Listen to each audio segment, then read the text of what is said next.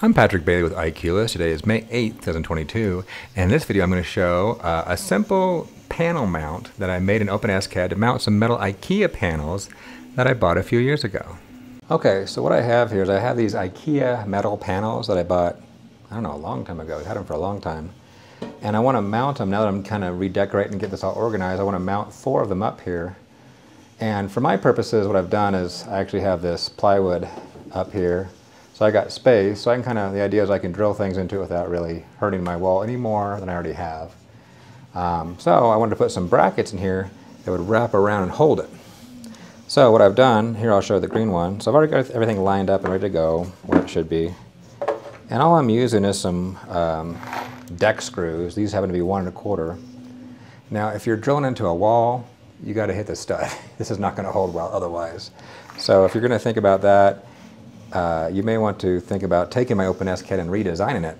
You know, one idea is you might take these squares and put them vertically, and that way you could hit, rather than have them horizontal, maybe have them vertical so that you could hit a stud and put them in a different spot.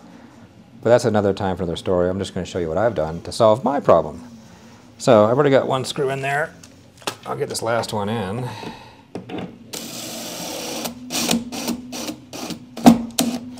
And of course, you just want to get it snug because it's plastic. I mean, you could break these.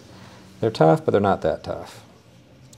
And the next thing is I have all these guys that are gonna, I don't know what you best thing to call them, over wrappers, whatever. Which these 3D printed bolts can go through just fine. And these are threaded right here, so I can screw them right in. And the ones I made here are 15 millimeters, so you can just get a socket wrench. But be careful if you're using a socket wrench, because these aren't metal bolts. You can snap them if you put too. You can make just a little bit of snugness, you're good. Anything beyond that, you're probably going to break it. Also, this one I just printed normally, but I did modify when I printed these bolts.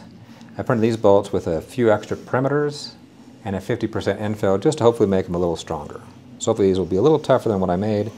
I don't think you need to do that per se, but don't gorilla and break them. I already got this whole thing lined up from before, and the idea is I get it in there, and then I can come down, get those bolts in a little bit.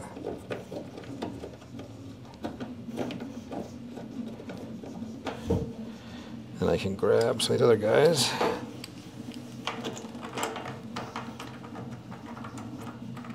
Now I'm going to replace this green one with a black one. I just did the green one to hopefully it comes up a little better on video than the black ones. Black on black tends to, you kind of lose the details.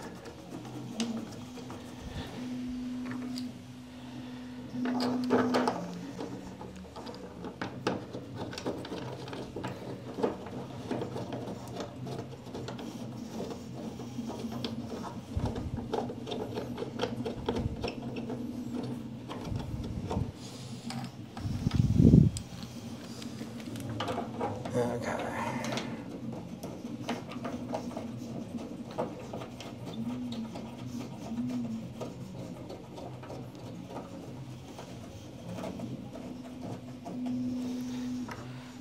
And then I happen to have, like I said, a 15 millimeter, so I can show that just to prove my, there we go, 15 millimeters.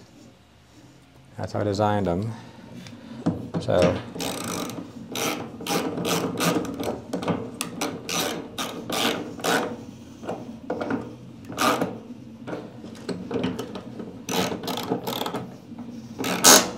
but just barely,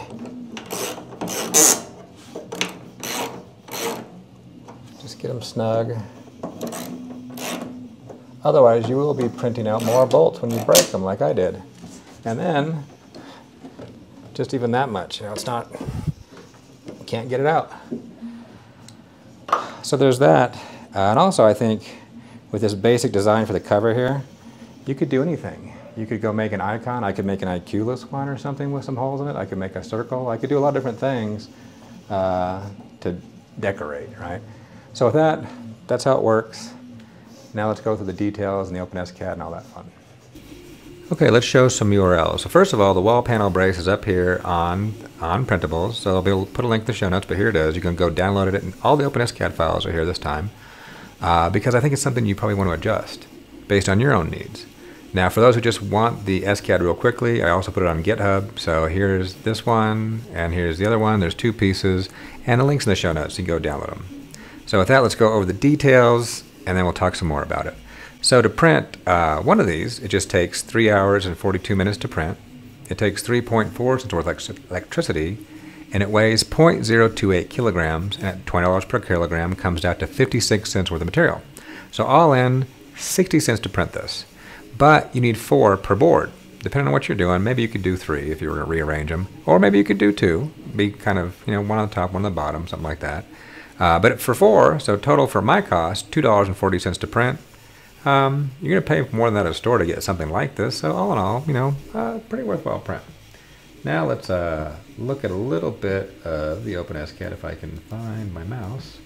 Okay, so there's the OpenSCAD. And really what it's doing is we have this, we're pulling in a thread. So I need to adjust a little bit, but we have a thread. Oh, you know what? I need to go stick that thread out there. I'll go stick the thread out there too because we're pulling an STL file, which is the thread that's not needed for when you want to print this. But if you want to adjust it, you need to pull the thread in because that thread is being put right here. In fact, if I put something else here so it's not valid, we'll see they're just cylinders. Because that thread is a 10mm thread that I made in Fusion 360 just as a file and then pulled it in. And then also down here we have, let's see, we should be mirroring these. Where's my mirror? Oh, I guess I'm not mirroring them, but I am doing, up here I have the thread offset. There you go, thread offset 5. So you can change the depth and the height of these. You may not be able to go much deeper seeing as I have a 10mm thread. Boom, boom. But let me see, how did I code this? So here I have the height, but I could add 3 to it, and we'll see we'll go up higher, but that's going to present, well, not too much of a problem because you will have this gap right here, so you can actually still thread into it if you want to make it deeper. But if you want to make it less, see now you got a problem because you have this exposed here, and you're going to need to either recreate those 10mm in Fusion 360 and bring them in. In fact, you know what? Maybe I won't. You know what? I'm not going to put the 10mm threads in here. If someone needs them and wants to tweak on them, just ask me and I'll do a video showing how to make the 10mm threads easily enough in Fusion 360, and then you can adjust it how you want. So in my case, I have this, you know, this high because that works for my panels. But if your panels are thinner or thicker, you might need to do something different.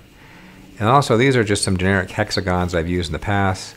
In fact, they're circles, but you can actually come down here. Let me see where I did this. Screw hole.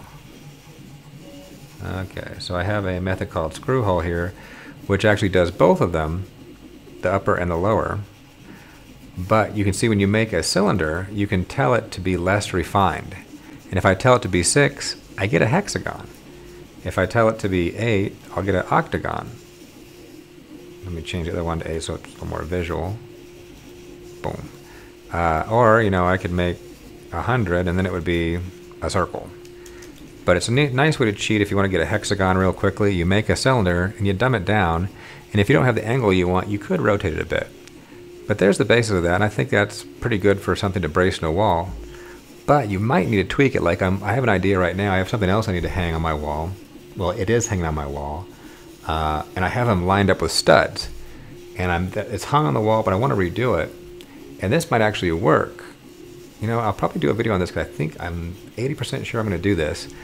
Where I do like this idea right here, but I'll probably, if you're going to do a stud, this idea is not going to work with them being horizontal, like I said. I need them vertical. So I'll probably make one that's more like a Mr. T, a T sign, Mr. T. Make a T sign, so I'll probably put one here and then put one below, same thing, but make it a T and adjust this accordingly.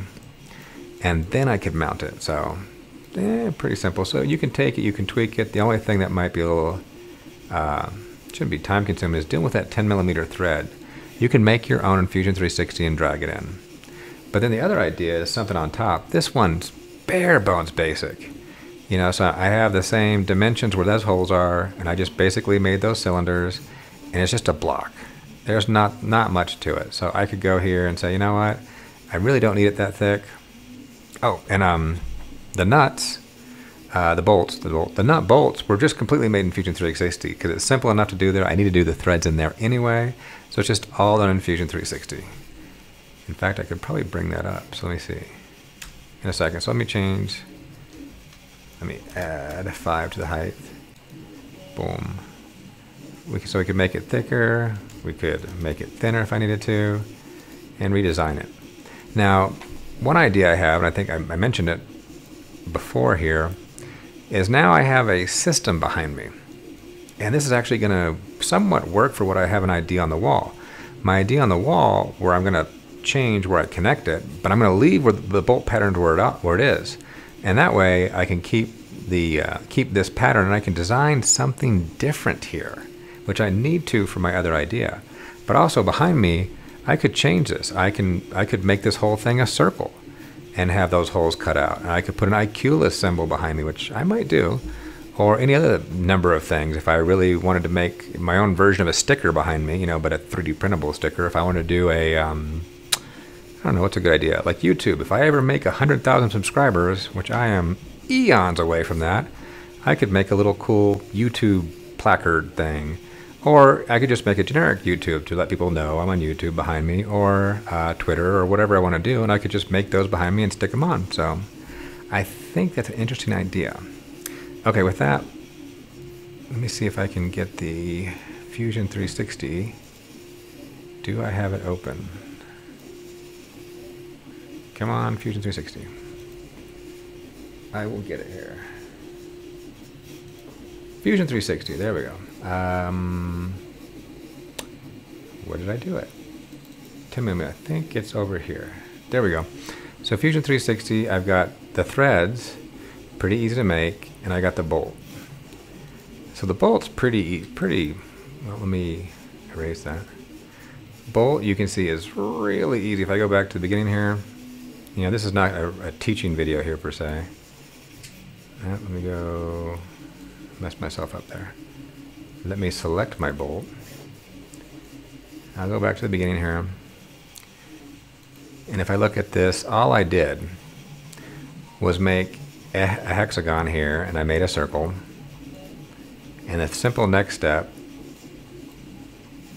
is just, pull that up to the height I want the bolt, and then pull that up for the bolt in there, and then apply the thread. And then one thing I actually do with threads is I go in there and I pull them back 2 millimeters.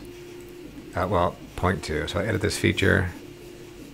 You can see here, you can kind of move the face. I'll do a ridiculous. I'm going to do -1. You'll see it pulls it in. But I find the standard one can kind of be stiff, so I usually kind of move it about 0.2. And with 3D printing, that seems to work pretty good for me. I actually move it 0.2 on this one, and I move it 0.2 on the other side, and it both seems to mesh pretty good. But I'll just cancel that since I need that. And this one, not going to go in detail either, but pretty simple. Come over here, and did I lose my sketch? Just 2 circles, 2 simple circles, and then we pull up the circle. Now the inner circle is the size of my thread, and then we apply a thread to the center, and then the same thing, we go and readjust the thread. So pretty easy, pretty basic, not much to it. Okay, you know what? Let me just make another one because walking through like this is a little too quick. So for those who are done, you can be done. But let me take a minute and we'll just recreate these. It's easy enough. I'll say new component, and I'll say bolt. Bolt. We'll hide the other guys. We'll come down here, and I'm not going to do it precise. I'll come down here and I'll say create a sketch. Create a sketch. Hit my S key for my shortcuts. And I have a lot of shortcuts I've added here. Like here is a circumscribed.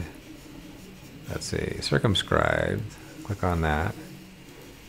And I'll say I want 6 sides. That's good. And I'll say 7.5, I think. Don't quote me on that. That might be wrong for 15 millimeter. Okay, I'll do this. Do a 10. Boom. So 7.5. In fact, I can go back and cheat and look at my old one real quick, because I probably didn't do that the same way. No, not that one.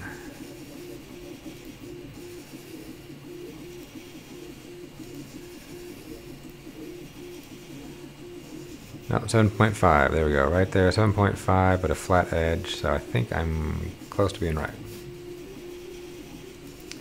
Let me hide those. Hide this one.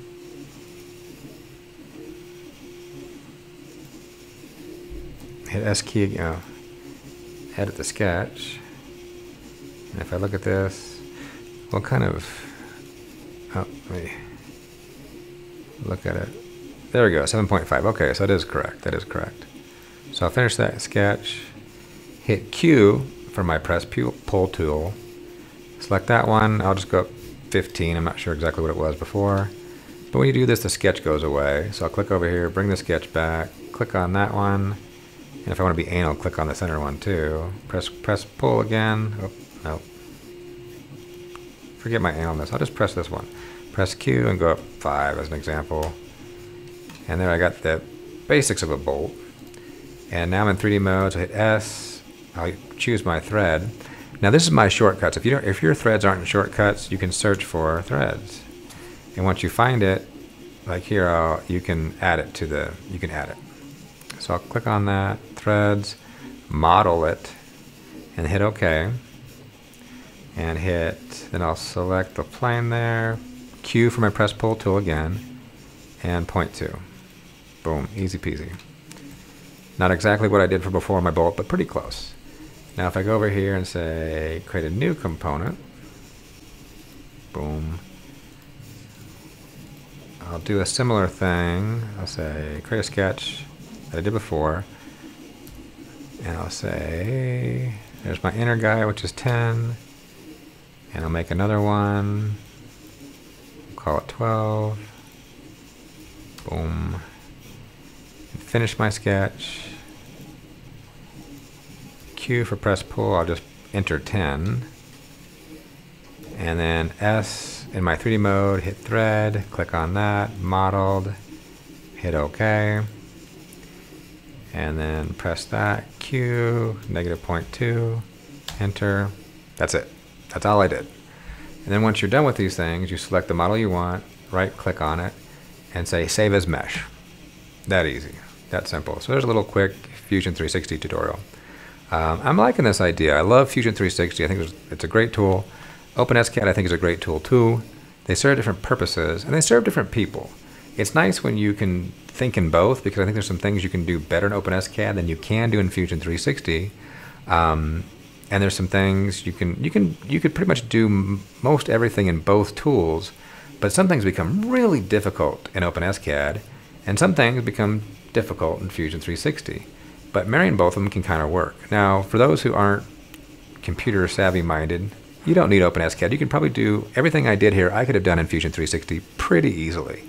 But I kind of like having those variables around so I can make some quick adjustments. So, and I know you can do parametric variables in Fusion 360, but I kind of prefer the OpenSCAD coding in some cases. So anyway, with all that, let's wrap this up with a reminder that 3D printing is an engineering adventure that you're on. You can develop your skills and knowledge and take this in so many ways. You can make a business out of this. You can teach others, and you can make some amazing designs. So design it, engineer it. I am redoing the famous T-Rex skull by MakerBot. Britt Scott, a fellow 3D printing enthusiast, was able to clean up the original STL files in such a way to make it OpenSCAD compatible. The originals would not work with OpenSCAD. I have a plan for it with a few phases. The first is to fill in that pesky hole they made in it, and to resize it to roughly as big as you can go on a Prusa Mini. That part I just got done. Next phase is to add in a thread where the hole used to be and completely redo that stand they made with a removable plaque so that you can print it separately. I think this will give the possibility of doing some cool plaques by varying the layers. Anyway, more to come on that as it comes.